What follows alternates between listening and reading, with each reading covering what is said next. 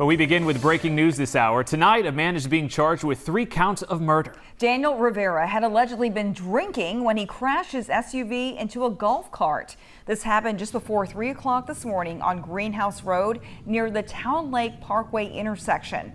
The Harris County Sheriff's Office says Rivera blew through a stop sign. Now, according to the Sheriff's Office, Jacob Nuck and Fraser Anderson died at the scene. Christopher Scandridge was taken to a hospital where he too later died.